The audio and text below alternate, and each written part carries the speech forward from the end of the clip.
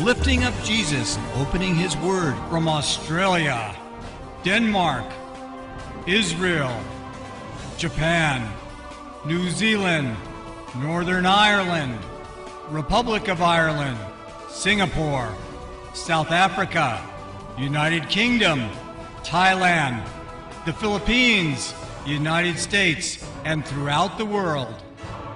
You're watching Moriel TV.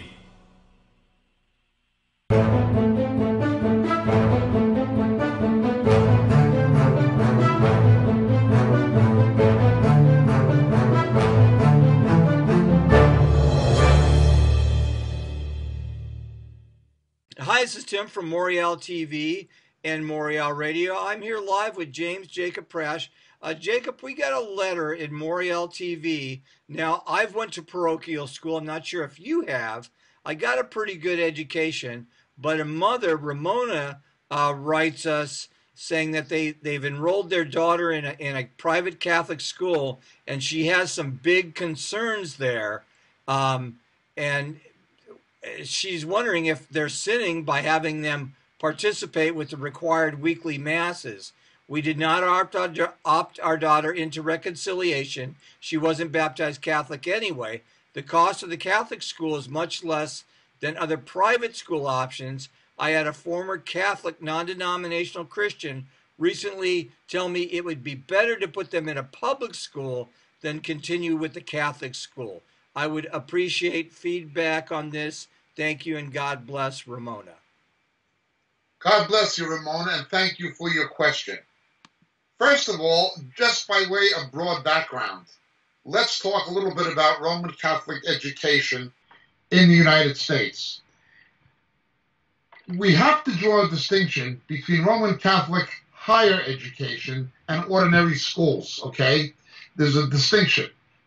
Also, because religious orders are disappearing, they have a geriatric constituency now of very old nuns who are checking out, or very old brothers, or whatever they are. They're having to use non-clergy as teachers now in Catholic schools. So they're not the same as they once were most of the time. Although the potential risk of child abuse by a priest does exist, particularly if they take their children to confession and things like this, where children could conceivably be the victims of sexual blackmail by priests, telling them their sins, there's still going to be that risk and that danger. Nonetheless, the Catholic school system was founded by a Jesuit philosophy: give us a child to the age of 7 and he's ours for life. They believed that they could spiritually and psychologically control people by indoctrinating them with catechism and other things, and make them loyal to the Catholic Church into adult life until they die, and they won't listen to anything else. It was something that was invented, instituted, to stop the spread of the gospel after the Protestant Reformation. Not that the Reformation was always a bargain. Now, Catholic education existed before the Reformation to a degree, but after the Reformation, it became a way to keep Catholic countries Catholic.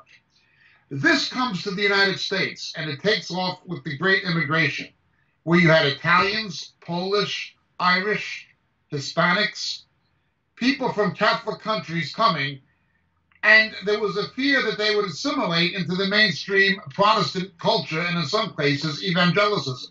So it fulfills the same function. But with the decline of religious vocations, as Catholics call it, Catholic schools are very different now. They're essentially private schools using teachers who are not priests or nuns or brothers or something like this, although the principle may be. But the essential ingredients are still there.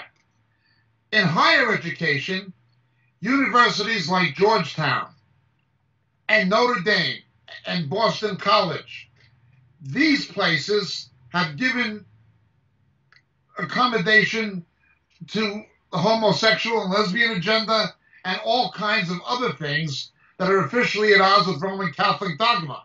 It's amazing. That shows you how far they've gone from their origins and their roots. Essentially, the American education system similar to the one that existed in Ireland with Trinity College or in Great Britain, was discriminatory against non-Protestants and often just against non-Anglicans. Therefore, Catholics had to have their own university systems. This comes to the United States, where upward mobility economically for the Catholic immigrant population, beginning with the Irish, but then including Italians, Polish, Lithuanians, etc., and of course then Hispanics and Haitians and so forth, it was seen as important as having their own school system. But that's no longer the case anymore. That's just the origin of it. You're dealing with a very different kind of Catholic school system than the one you may be familiar with from your own youth. Bear in mind, it's different now, but it's still Roman Catholic, and it still has its dangers.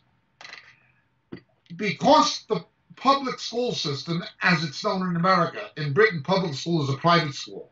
It's confusing. But the public, that is the state school system in America, is so bad, and the teachers' unions are basically a political campaign fund for the Democratic Party. They're so bad, and results get worse and worse. People look to private education, and Catholic schools seem to be a more affordable option. So there's an economic motive in families like yourself. I understand that. This is what I would specifically recommend to you, Ramona. This is what I would recommend. First of all, you pray about it. It's not thus saith Jacob. This is what Jacob said. You've got to listen to the Lord. I'm only giving you what I hope is sanctified advice. Ultimately, you have to hear from the Lord. If the Lord tells you to take your kids out of that school completely, you listen to the Lord. But if I were in your position, this is what I would advise. Now, I wouldn't be in your position. I wouldn't put my kids in a Roman Catholic school for anything. But this is what I would advise. Go to the principal, go to the school, and say, we wanted to have our children in this school not for any religious reasons, purely for academic reasons, because it's an affordable alternative to public education. Our children are here purely for academic reasons, because it's an affordable alternative to the deteriorating state of the public school systems in most cases. We are not of the Roman Catholic faith. We have our own beliefs. Is there a way, please, that we can opt our children out of Roman Catholic religious liturgies, ceremonies, sacraments? We don't want our children going to Mass, Stations of the Cross, confession, novenas, rosaries. We would like to have our children opted out of that. Send them to a library with some schoolwork, some academic work to do or something. But is it possible to have our children opted out of it? Now, I know cases where there were actually Jewish children in Catholic or other schools where they were allowed to opt the children out. Just say we have a separate faith. This is not our beliefs. We're not against Catholic people, but we do not share Roman Catholic beliefs, and we would like to have our children opted out. Treat that, as it were, a kind of a fleece. If they say to you, we can opt your children out, we'll send them to the library or something like this, they will not have to attend the Mass or sacraments or pray the rosary or go to the Stations of the Cross or any of this or have any catechetical instruction, Roman Catholic catechism. If they allow you to opt your children out, then you can look at keeping them there as God's provision. If they require your children participate in these Roman Catholic rituals and be indoctrinated with Roman Catholic dogma, that is catechism, then I would absolutely mandate that you get your children out of there and not send the other ones to it. That is my best advice in your circumstances. Now, prayer comes first. Maybe the Lord would provide the financial resources for you to send your children to an evangelical school. Not that all evangelical schools are good, some aren't. Another option you might want to pray about is, particularly if you yourself are a college, university graduate. We did this when our children were younger, and then we sent them to a private school later on. There are curriculums like ACE and things like this, ACE and things like this, you can find out online, that are scripturally based and academically quite good. And if the program is followed correctly, the children do well in competitive exams. You might want to consider homeschooling as another option if you can't afford an evangelical school or if there's not a good evangelical school near you. There are alternatives. But where I would begin is with prayer. Ask the Lord to show you. Remember, a Catholic school, just because it's a Catholic school, is never ideal. But it might be the best option for you. I don't know where you live or what your circumstances are. Bearing in mind, evangelical schools or homeschooling could be alternatives. But I would go to the principal and see if there is an opt-out or an option to exempt your children from any Roman Catholic religious activity or indoctrination. If the answer to that is no, I would absolutely get them out. Even if I had to homeschool, I wouldn't do it. Now, I don't know your circumstances. You may need to work to help support the family. You can't homeschool. I can't make that judgment. I don't know you or your husband or your circumstances. But there is another complication in your unique situation. Because your husband is not saved yet, you are the spiritual head of the family. You do not have a Christian husband who shares your values. So I can't speak to that. Would he be supportive of paying more money to an evangelical school? Would he be supportive of homeschooling?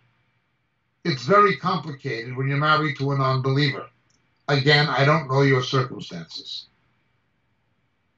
Pray and ask the Lord to show you. Evangelical school, homeschool, Catholic school, public school. One thing I can tell you, no matter how complex or complicated or no matter how many factors there are in an equation, one of the benefits of being a believer is this. We can always reduce things to a simple question. Jesus, what do you want me to do? What is best for me to do for my children in your eyes? Scriptures tell us, commit your way to the Lord, or commit your plans to the Lord, your way to the Lord, and your plans will be established. He will show you what to do. That's why I emphasized, begin with prayer. He will show you what to do. You sincerely ask Him, with a sincere heart, sincerely determined to do His will, He will show you. And it will not be confused or ambiguous. You'll know it's Him. Different people can be telling you different things. Trust Him to show you. That's where you begin. Next thing, just see if staying in the Catholic school is an option. Make sure that your children will not be subjected to the idolatry and to the indoctrination of catechism. If they are, it's not an option. You can rule it out. Then you've got to look at private school, evangelical school, or homeschool. But commit your way to the Lord, Ramona, and your plans will be established. Again, without knowing you or your circumstances, it's the best I can advise you. It would be really good if you had a local church with a good pastor and his wife, preferably people who've raised their own children already, who could offer you some encouragement, counsel, support, whatever. I can't do that, obviously, by this modality. But if you had a good church with a good pastor, it would certainly help. Anyway, may the Lord guide you and direct you. And if you ask him to, he will. Thank you so much for your question, Ramona. God bless. Thank you, Jacob. Did I hand